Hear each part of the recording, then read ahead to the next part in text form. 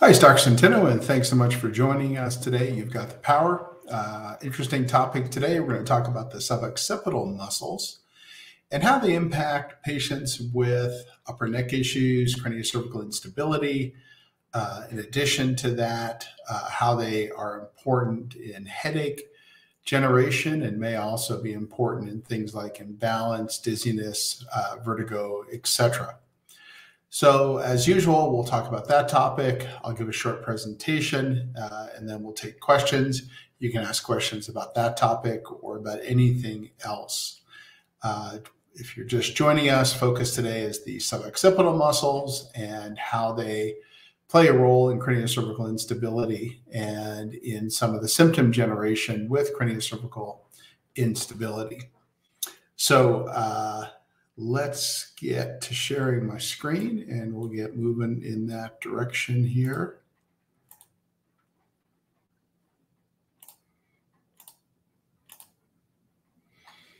Okay, so let me go ahead and play this and we'll get started from the top. So we're talking about the role of the suboccipital muscles in craniocervical instability, or CCI. So the upper cervical spine has a ball being balanced on the end of a stick control problem. And what I mean by that is that we have this ball at the end of the stick, and the ball obviously is the head. And, oh, still getting those. I tested this before, that wasn't happening. Well, anyway, we have a ball at the end of the stick, and that ball could fall off in any number of directions. And so there's a control issue of how do you control the ball at the end of the stick. Now, one of the ways that the body keeps the head stable from an active standpoint on top of the spine is there are lots of small muscles heading in lots of different directions, and those are called the suboccipital muscles. For example, if the head wants to tilt right, you can activate the left correctly vectored muscles, meaning the muscles that can counteract that, and that can counteract that motion. So as you can see, the small muscles are involved in that head stability or that ball at the end of the stick phenomenon. Now, some of these muscles go between C0 and C1, so they're going to control that motion between C0 and C1. Some of these muscles go between C1 and C2, so they can control that C1, C2 motion. And some of these muscles go from C0 to the axis, meaning they cross two levels, so they're going to control more that entire block of joints. Now, you can certainly bet that if there's any instability from a ligamentous standpoint at any of these levels, the corresponding muscles are going to jump in there and spasm and try to help that instability. And one of the critical things to understand about these muscles is they have a secondary function, and that's proprioception. And what that means is that they've got a higher concentration of muscle spindles and Golgi tendon organs. These are little sensors within those muscles that help determine what your head position is on your neck. And that information has to get coordinated with visual information coming in from your eyes and inner ear information coming in through your ears in order for you to have normal balance. So if you mess with these muscles, they can give bad information about that head position, which can cause imbalance, dizziness, etc. What's also unique about this area is you've got these occipital nerves, which I show here in yellow, that snake through this muscle complex. And it's the snaking through that muscle complex that can cause problems. For instance, if you've got spasm in these small muscles, then as seen there, you've got a greater occipital nerve, or GON, a third occipital nerve, or TON, either one of those can get irritated, and that can cause pain going up into the head or numbness and tingling at the back of the head. So realize that just by having spasm in these muscles, you can get a, quote, occipital neuralgia. And then finally, the rectus capitis posterior minor jacks into the dura itself, the myodural bridge, and that can cause dural type headaches if that muscle jumps into overdrive. Hence, spasm in this area can lead to, as we talked about, poor position sense of the head on the neck, causing dizziness and imbalance, activated occipital nerves, or an irritated dura leading to headaches. And obviously, if this is being caused by spasm, then fixing the CCI or the instability is the solution, meaning the instability leads to these muscles to spasm, which then leads to all these other problems. So the most elegant way to fix this is to fix the instability. Now, obviously, you can also treat these secondary problems. So you could do things like platelet lysate hydrodissection, the occipital nerves under ultrasound guidance to see if you can help that occipital neuralgia. Others would inject high-dose steroids there, but that can damage the structures, so we don't do that way. You can also retrain the suboccipital muscles to try to provide better position sense information, and that retraining can be done with other neurologic things like moving the eyes while you're moving the neck, etc. Now, those don't necessarily really take into account the treatment of the primary problem, which is usually instability, but they can help. So that's all I have for today. Let me go and see if we've got any questions here. And I'm just going to stop sharing this here. And then we will go see what we got in the way of questions here. Looks like we have a couple. Regenetics been advanced by John. Hi, Centeno. Puffiness around vagus nerve and collarbone on one side after my bulge disc and C5-6. Any correlation on why this might be? Yeah, I mean, puffiness in here in the scalene triangle is usually due to tightness in the scalene muscles. That can be secondary to what you're describing. In addition to that,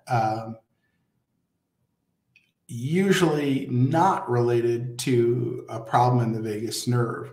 So what you're describing is pretty common in patients who have thoracic outlet syndrome or tightness in the scalene triangle or the scalene muscles.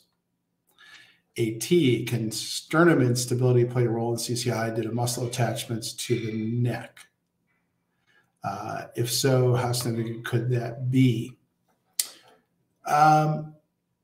Yeah, more sternoclavicular. We see a lot of patients with sternoclavicular laxity, and that's sternoclavicular laxity, problems in the sternocleidomastoid muscles.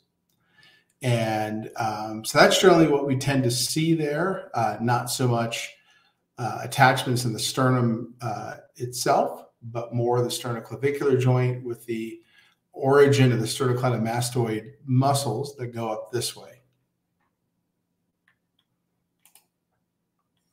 It's been advanced by John Gardner. Eye flutters and dizziness after bulge disc of 5-6 is typically resolved on its own once the disc heals. Usually, eye flutters and dizziness don't have anything at all to do with the C5-6 disc.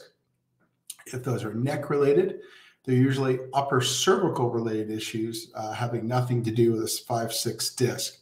I think you have to be really careful. By the time we get to be 35 or 40, a large segment of people without any symptoms at all are going to have a C5-6 disc bulge. So having a C5-6 disc bulge on your MRI, if you've got any age on you at all, is super common and normal. The question is whether or not that 5-6 disc bulge is causing symptoms. And in order to do that, you've got to take a history from the patient. In this case, that history wouldn't match a 5-6 disc bulge. So what would match a 5-6 disc bulge? Numbness and tingling in the thumb, might match that. Pain in the immediate upper back here might match that. Obviously, lower neck pain might match that. But normally, dizziness and visual issues, if they're going to be caused by the neck, are caused by the upper neck, not the lower neck. K. Benji. Are occipital muscles usually injected with PRP or prolotherapy in order to help instability? No, you're not going to really get much out of injecting those occipital muscles directly. Now, we certainly, if they've got tendinopathy, we can inject the muscle tendons for sure. And sometimes that can help the tendinopathy component to calm down. Progenics been advanced by John Gartner. What's the best sleeping position for a bulged disc and CCS symptoms? That is too variable for me to give you advice on. AT, are there any downsides to strong supplementation of taking natural anti-inflammatory supplements post-PICL? Because we would want that inflammation more initially. Yeah, I mean, if you're taking things like fish oil or curcumin, I think that's fine. Those operate at the LOX pathway, not the COX pathway. So I don't think you're gonna really move the needle much on needed or required healing inflammation. Mark, a bulging disc at 4 and 5. Both bulging discs have annular tears. This area is unstable despite several DDD procedures where the disc bulges and their annular tears will be causing instability. Would a PRP intradiscal procedure stabilize the area, or we need to have cultured stem cells? My understanding is that PRP intradiscal could treat the annular tears, but cultured stem cells would be needed to treat the disc bulges. Yeah, so it certainly, well, so if you're having disc pain, which is usually in a patient under the age of 55 or so, who has quite a bit of difficulty sitting. And in that particular case, then you might consider getting the disc injected. Now, as far as disc pain, leukocyte-rich, very high dose, 20 times baseline or 20x PRP can make a difference. When it comes to trying to get rid of a disc bulge, we'd want to make sure that that disc bulge was causing the symptom, in which case, or the symptoms, in which case, then you could pursue something like Regenix-C down in Grand Cayman in order to try to treat that disc bulge. Regenix, some advanced by JA. Please remind me of how long one needs to avoid anti-inflammatory meds following PRP injections. Well, you don't want to reduce in any way, shape, or form the acute inflammatory response, so at least 3 or 4 weeks, depending on the patient. Probably you can get away with restarting them more quickly in younger patients, and in older patients who have more prolonged inflammatory responses. You're going to want to wait at least a month or so. And then, I wouldn't use them on a day-to-day basis. I would use anti-inflammatory medicines like non-steroidal anti-inflammatory drugs just on a very intermittent basis when things are very bad. And of all the different non-steroidal anti-inflammatory drugs you could return to, naproxen or Aleve has the lowest cardiac sudden death side effect, meaning all non-steroidal anti-inflammatory drugs increase your risk of getting a fatal heart attack or stroke by a good amount. Now, the good news is Aleve only increases that by about 80%. So if the risk is low, it got 80% higher. But by the time we get to things like Celebrex, we're talking about a 3 to 4x increase in your risk of dying from a fatal heart attack or stroke while on the medication. So if you're going to go back to any one, Aleve would probably be the best, all things being equal. AT, are there any specific pillows or sleep positions you would recommend more so after PICL or CCI patients in general? No, that's very, very individual. So I always tell patients to try multiple different types of pillows, just in sleeping positions, to try to find one that works for them. But there's no specific recommendations for CCI patients. Russian, how do you treat lumbar disc tears? Do you have a high success treating that? Sure, yeah. If they're symptomatic, they can be treated with intradiscal, really intraannular, X-ray guided and contrast confirmed injection of either leukocyte-rich high-dose PRP or bone marrow concentrate. If we're trying to treat a disc bulge, then that's more the cultured, especially cultured cells down in Grand Cayman. Regenetics have been advanced by DB, a test or exam that can diagnose a serious inflammatory issue that is not MCAS or allergy. I don't. I mean, there's lots of inflammatory tests out there or blood tests. Things like high sensitivity CRP or HSCRP is a good one. Looking for inflammation, you can get very specific and look at inflammatory cytokines. Things like interleukin 6 or 8, but those are very, very specific tests. Of the ones that are widely available, high sensitivity CRP would be a good one, or HSCRP. Fin, would well-developed suboccipital muscles and other muscles contribute to stabilizing the upper cervical at night, whereas the muscles mass eventually worthless at night when the muscles are turned off? Yeah, you're not going to get a lot of protective effect from the suboccipitals at night because in most people, they'll be turned off. Now, they'll have a certain basal tone. So if they're atrophied, you're going to have more problems, but they're not as protective at night as they would be during the day when they're weight bearing. Russian, what markers should I be looking for in my blood work that make MSK pain worse? No specific markers. I think we just talked a little bit about the concept of blood markers for inflammation. High sensitivity or HSCRP is a good one. There's some very, very specific ones out there, but those tend to be not widely available or harder to get insurance to pay for. So HSCRP would be a good one. Ultimately, it's maybe far easier to get rid of the metabolic syndrome because we know metabolic syndrome can be associated with this. That means getting down to your 18 or 20-year-old weight. That means trying to be as active as you are able. That means staying away from high sugar diets or complex carbohydrate diets and going to low sugar diets. Things like that tend to be more reliable ways to get rid of systemic inflammation than trying to play the blood test game. Fin, when the capsular ligaments are injected with PRP, would cartilage benefit too? Again, just to make sure, and I think we've had this conversation quite a bit, that is, when doctors are describing they're injecting, quote, capsular ligaments, it's usually BS, meaning that it kind of just means that they're putting the needle in the vicinity of where the kind of joint lives, sort of.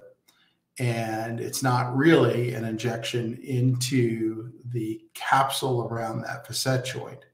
Now, if you were getting an X-ray or fluoroscopically guided injection into the facet joint, and they were also trying to hit the facet joint capsule, so that's going to be a fluoroscopically guided contrast confirmed procedure, then you would get both. You would get inside the joint and the cartilage as well as getting the facet capsule. But when a doctor starts pulling that terminology, oh, I inject facet capsules, it's usually BS. They're not even close to the facet capsules at all. It's just a euphemism for, I don't really know how to inject the joint. I was never trained how to do that. I don't have the proper equipment for that. So I'll just tell the patient that that's what I'm injecting. But all I'm really doing is kind of putting the needle somewhere in the vicinity of where that structure lives. I don't know if I'm injecting it or not. It's been advanced by Harry Winston. Hoping you stay safe in the big hurricane heading to the U.S. We need you. Big hurricane. I think I'm pretty far away from the big hurricane, right? I think there was one headed towards Florida. Not going to Florida anytime soon, so hopefully I'm good, unless there's something headed for Colorado that I don't know about. So if there's something headed for Colorado, put it in the comments, but I think I'm good there. So thank you for your concern. Fin, is posterior cervical PRP treatment standardized across Regenetics providers, for example, the injection sites and PRP preparation? For a Regenexx provider to be listed on our website as a spine provider, they have to have the ability to inject the joint under X-ray guidance. And so that would be standardized across the Regenexx network. Now that's going to be C2 through T1. It's not going to be 1-2. It's not going to be 0-1. That's a Colorado only thing. So you would want to check the Regenexx website to see if that person is listed as spine certified by Regenexx. If they're not listed as spine certified by Regenexx and are offering spinal treatments, that's an important thing for us to know, because that's something that could potentially get them kicked off the network. Meaning we don't tolerate doctors who have not been trained in advanced spine randomly injecting the neck and not doing it with that level. Now, we just looked at this 3-4 weeks ago. We did an audit on the website to try to make sure that all of that was accurate, meaning that if we listed somebody as spine certified, they had advanced training to use X-ray or fluoroscopic guidance with contrast confirmation to get into those facet joints, for example. If they didn't have that training and somehow they got listed like that on the website, we took them off. So we periodically go through and call all that to make sure it's as accurate as possible. So if you see someone who's not listed there, so go find your provider and make sure that they're listed that way. Obviously, if they are, that's all good. If they're not, but they're offering to inject your neck facet capsules, then let us know, because that person will have a problem with us. Diana, even though MRI shows fatty infiltration in neck and muscle atrophy, can we still build cervical muscle and gain the strength back? Yeah, that's a very good question, and a topic I didn't really cover in this quick discussion on suboccipital muscles, Diana, so thank you for bringing that up. As many people know, those suboccipital muscles can atrophy, and I think I've pointed out that a couple times on MRI. So those muscles kind of shrink up. And we don't know, and no one really knows yet, whether you can get them back once they shrink up like that. You know, that original research was done by Jim Elliott. Jim was one of our physical therapists back in the day. He went back and got a PhD in Australia and then ended up as a professor at Northwestern in Chicago, and has done really the seminal research in understanding that a lot of folks after neck injury who have headaches, including the patient population that I deal with a lot, craniocervical instability patients, have atrophy on those muscles. So no one's sure yet if they can be brought completely back. We obviously all hope they can be. Diana, can TMJ injections help hold the disc in the right spot? Do you inject ligaments around the TMJ joint? Yes, Diana, I inject the ligaments around the TMJ joint as well as the joint itself. As far as holding the disc in the right spot, that should occur as a natural part of stabilizing the joint. But you also need to realize that at the end of the day, we don't necessarily know that some of these things that we report on MRI, like the disc being out of place on opening and closing, are associated with pain. And we need to be a little careful with some of that stuff, because we have a lot of things we see on MRI that could be very normal for that person, meaning, you know, could be present in a lot of people that don't have any pain at all. So we always need to be careful when we're looking at that concept. And the disc coming in and out when you open and close your mouth is one of those concepts that no one is sure that that's all that critically important in patients that have TMJ pain, even though it's reported on MRIs. Mark, my L4 and L5 vertebrae are tipping and twisting. They're only painful when they're out of position. Can that be caused by a bulging disc causing instability? Could the annular tears cause instability there? Traveling Grand Cayman like this would be nearly impossible for me. So I'm trying to decide if I should do PRP intradiscal here. Yeah, so if you've done a full functional spinal unit platelet DDD procedure where The ligaments have been injected. The atrophied muscles have been injected. The facet joints have been injected.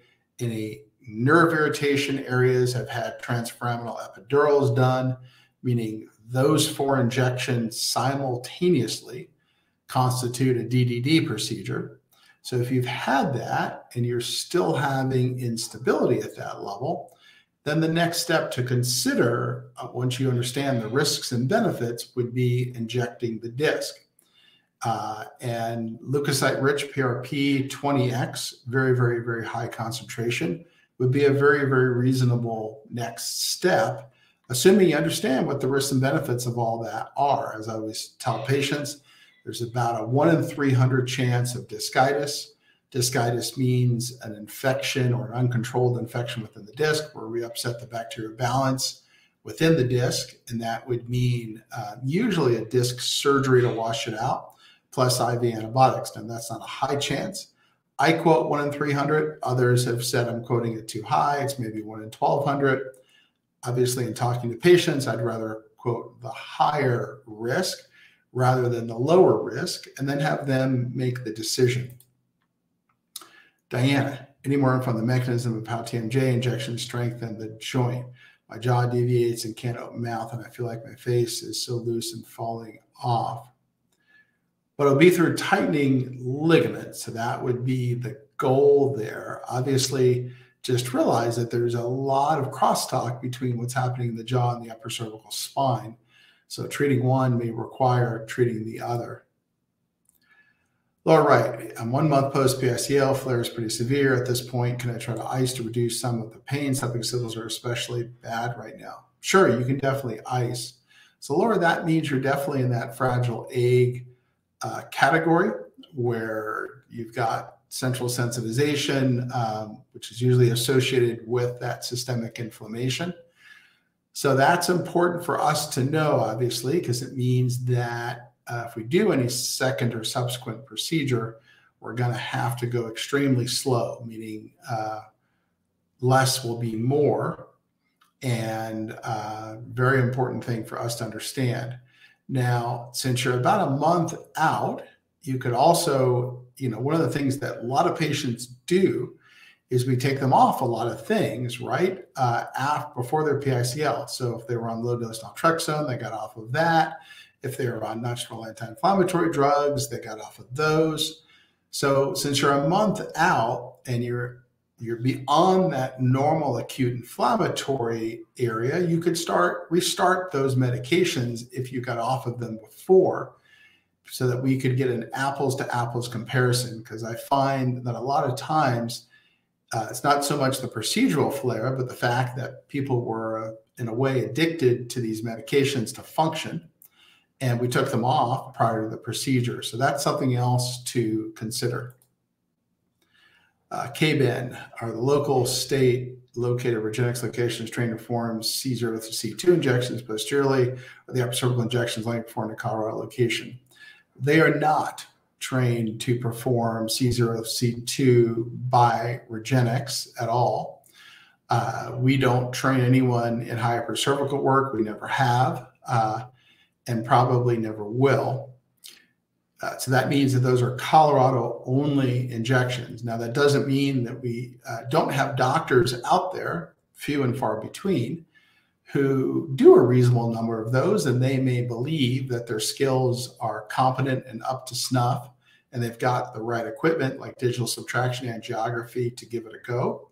But I don't recommend any of them at this juncture. The only recommendation I'll make is that that patient come to Colorado to get that done. And that's based on what I've talked about before. And that is to do any procedure competently, and certainly a high-risk procedure like that, you've got to do it enough where you feel extremely confident in your skills. And that means that you're doing it a lot. You're doing it at the very least 50 to 100 times a year. That means that you are able to deal with all sorts of crazy little anatomical quirks that people have, or not being able to get in this position or that position. You're able to interpret all the different ways that contrast dye might flow. You've got access to digital subtraction angiography, all of those things to try to keep the patient safe. And again, 50 to 100 a year of C0, C1 is rarefied air. We've got, probably only a tiny collection of doctors in the entire country that do those procedures 50 times a year. And almost none outside of Colorado that would do them 100 times a year. And in my practice alone, I'm doing them a couple hundred times a year with about a 4,000 or 5,000 deep experience base. So again, just be very careful there. Russian, how do we put any patients, or have you put patients on BPC? Yeah, no, I don't, because if you look at the BPC 157 data, I think it's 157, not 175, it doesn't look any better than sort of a weak PRP. So it doesn't make much sense to me to play that game. Plus, I've got no clue whether or not anything I buy online actually has BPC 157 in it, meaning, you're not buying these things from really reputable places. You're buying them from a place behind, the Big O tires in Memphis, Tennessee, or whatever. We're not talking about reputable compounding pharmacies that are buying research grade stuff that are regulated heavily by the FDA and their state pharmacy boards. None of that applies here. It's kind of the wild, wild west. Herd mentality 101. How often have you performed a repeat PICL and have they been more successful than initial treatment? How many repeat PICLs, meaning second PICLs? A lot. So let's see. So far, we've done about 1,200 procedures. Of those, I would say several hundred would have been second PICLs. And as far as are they more successful than initial treatment, sometimes they can be, sometimes similar results to the first treatment. Russian, how or does red light therapy help with healing symptomatic discs or ligaments? Not based on any data, high-level data of which I'm aware. I don't think it's bad to try it, but I wouldn't hang my hat on it. Grace, actually had a great PICL number 2, treated both my shoulders as well. Unfortunately, for the first time ever, I tested positive for COVID last Thursday. I think I'm on the mend now. Is it still possible to get results of PICL even though having COVID, or will it likely negatively impact the procedure? Also had a strange symptom start. I have pain, numbness, and tingling in my left upper arm. If I try to raise the arm, is something I should be worried about. Not something to be worried about, although you may want to work with a physical therapist on thoracic outlet on that side, which is pretty common in CCI patients. Listen, based on the March 2023 study out of Switzerland, the Omicron variant was about as virulent as influenza A and B. There was a 1.5x increased likelihood of ending up, or of mortality, meaning only 150% influenza A or B. So you basically got something that's about as virulent right now as the flu, and that was Omicron. It would be expected that this year's variants would be less virulent than that, because that's been the overall confirmed trend in the peer-reviewed literature. So I wouldn't worry anymore about being COVID positive as I would getting the flu. That's what the peer-reviewed data currently says, if you take all the politics and insanity out of it. So if you want, send me an email. I'll be happy to send you that Swiss study from the Swiss healthcare system. So we're dealing with the flu right now. So if you're not concerned about testing positive for the flu, I wouldn't worry about testing positive for COVID. Diana, thank you for everything. Sure, Diana. Brendan, Dr. Centeno, do you think it's beneficial to have some scar tissue surrounding the area of a ligament injury, or should you try to diminish it with something like serrapeptase? Well, scar tissue is how ligaments heal. So in the healing of any fibrous tissue, what happens is you first lay down disorganized tissue, and that is otherwise called scar tissue. And then with loading and remodeling, that scar tissue turns into tendon or ligament tissue that's aligned. So there's nothing wrong with initially laying down disorganized tissue. That's how we all heal. K-Ben, can you please explain how the geometric math is calculated in measuring the distance as it relates to ensuring that the vertebral artery is not injected during a prolotherapy procedure? Geometric math. Well, so let's unpack that a little bit here, K-Ben. The first thing is, when it comes to a prolotherapy procedure, the doctors really aren't all that concerned about hitting the vertebral artery. So that's one of the reasons, meaning I'd say 60, 70% of all neck prolotherapy would be done blind. Do I think that's a good way to do it in 2023? No, I think it's below the standard of care. And one of the reasons it's below the standard of care is you could park a needle inadvertently into the vertebral artery, inject a prolotherapy solution into that artery, and kill or really harm somebody. And then you get into how to avoid injecting into the vertebral artery. That would be, you could use ultrasound guidance, but that's not going to be the best way to do it. You'd want to use contrast-confirmed fluoroscopy with digital subtraction angiography, which is really not done in a prolotherapy procedure at all. So I'm not quite sure what geometric math means in this context, but I can tell you that during a prolotherapy procedure, they're really not doing much of anything for the most part and trying to make sure they don't inadvertently inject the vertebral artery, but you need to. Regenix, it's been advanced by DB. What causes the sensitization or centralization maybe, or sensitization you've talked about? Are there other causes of the use of substance like cannabis or drugs? I think we're talking about here central sensitization. So that means that that person has a overreaction to painful stimuli, and that overreaction has become pathologic, and it really causes lots of problems. So what are some of the causes of that? Metabolic syndrome in the US is a huge one, meaning as we gain weight. So if you're not at your 25-year-old weight and you're more than 10 or 20 pounds overweight, and as you get older, and especially if you're not very active, you've got the risk of getting metabolic syndrome. Metabolic syndrome increases systemic inflammation, which is going to increase the likelihood of getting central sensitization. Another thing would be long-term issues that irritate nerves that get just left untreated or poorly treated. And then another one would be actual neurologic injury that is not showing up on MRI. So for example, I think we talked about the use of diffusion tensor imaging to try to see if normal MRIs were associated with damage within the spinal cord, for example.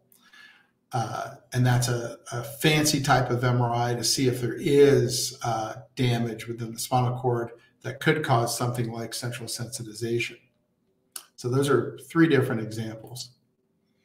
Thatchet, are neck isometrics considered good to try rebuild some of those subacute muscles? Isometrics are more of the big muscles. Certainly if you can't tolerate movement, then isometrics is the first step. Then you would need to do some movement in order to get to the point where you actually are building some muscles. So isometrics would be the first step in getting in that direction of trying to strengthen those muscles.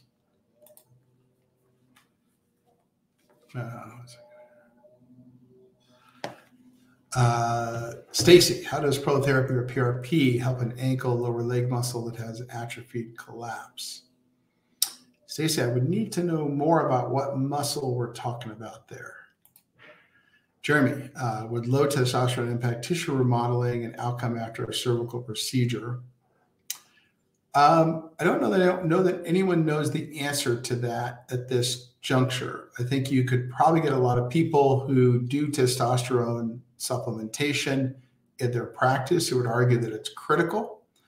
Having said that, we don't really see that practically. So, for example, we did a study that remains unpublished to this day, although it took a lot of time to do. And we optimized testosterone and thyroid in a bunch of men. We took a bone marrow sample before we optimized them, a bone marrow sample after we optimized them, and then we grew both of them out and did tests on those cells. We didn't find that testosterone improved in any way, shape, or form the mesenchymal stem cell performance in those bone marrow samples. So that study kind of told me that it's probably not important for healing if it's not helping your mesenchymal stem cells. Maybe you can get below a threshold where it then becomes important, but amping it up in middle age to older men didn't seem to make a darn bit of difference when it came to making their stem cells healthier in the study that we did.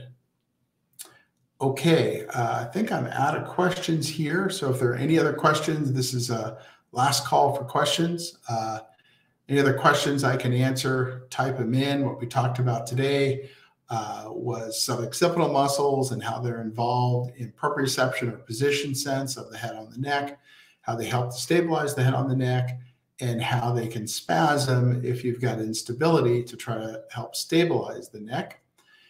In addition to that, you've got umpteen nerves that run through here. So those nerves can get irritated when that spasm happens, causing headache.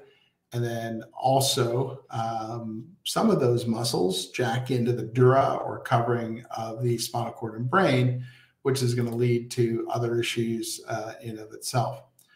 Herd mentality. How often do CCI patients have leg neuropathy?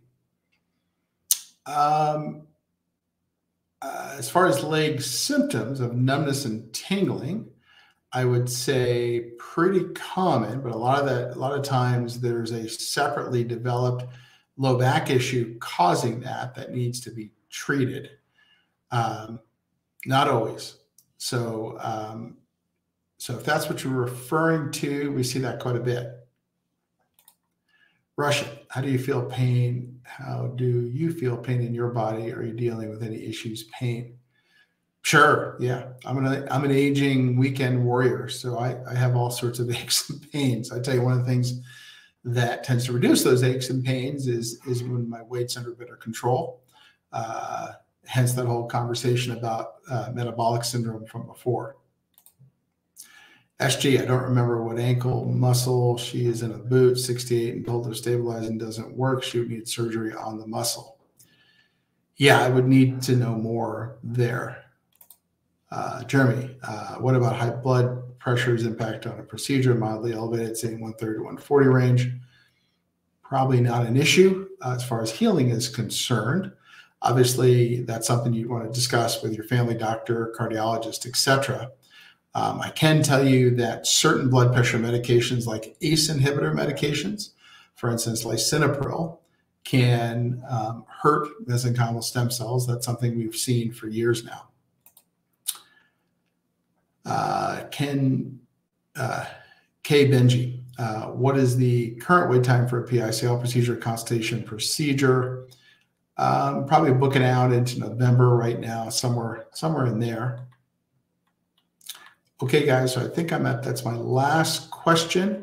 We're at 1:45 my time, so I'll give it just a few more minutes to see if any other questions come in. Let's see, just some housekeeping. I will be here this Friday, and then I think that next Monday is Labor Day, so I'll probably be taking Labor Day off. And then just to give you an idea of when I'll be here and what I'm doing. And then, as I have said before, I'm going out for 6 weeks starting September 15th through October 30th. During that time, I will do weekly Facebook Lives like this, or I'll pre-record something, put it out there so that people can ask questions on Facebook, etc. And continue to have content going out there. Again, I do these things partly to try to get a new topic out there and educate, and also partly to make sure that people have a forum to get their questions answered.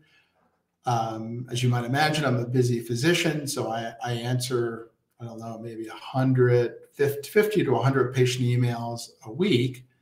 And I also answer questions here, if I can, twice a week, because I want people to have the ability and access to get those questions answered, because I find that patients who get their questions answered are much less anxious about procedures. I find that patients who get their questions answered, obviously much more knowledgeable. They're much more likely to get better. They know and understand what's happening to them. And obviously anyone that understands what's happening to them is going to be somebody who is just in general going to do better, because they know what to expect. They know what's coming down the pike. And they know what a good question is and how to distill information to put what they're looking for into just a few words. So that's the reason why I do these things, try to make myself available. So I will be here this coming Friday, and then again off for Labor Day. So it looks like the questions have petered out for now. I want to wish everyone a great week, and I will see you this coming Friday. Thank you much.